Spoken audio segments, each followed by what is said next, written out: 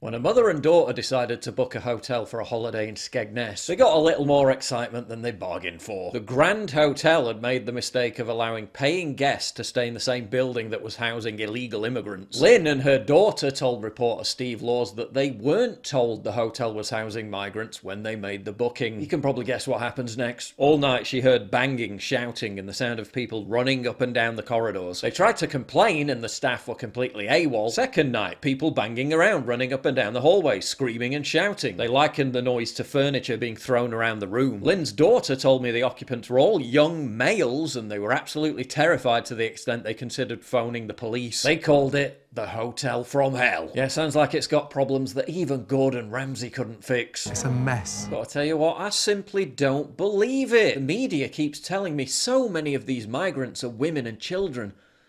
And why would they lie? And the footage proves it. Take this example of migrants recently arriving in Spain.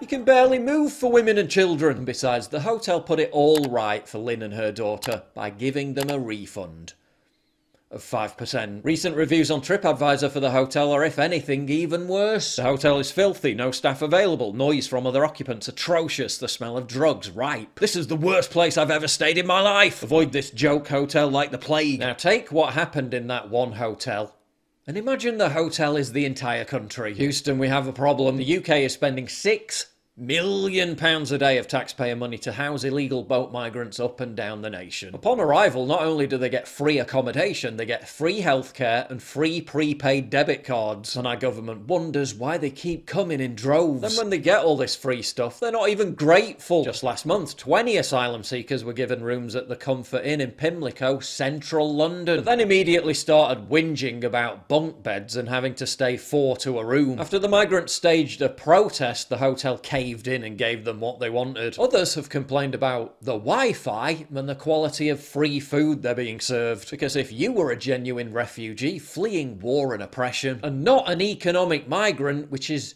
totally not what these people are, I'm sure your main gripe would be about the internet connection speed, right?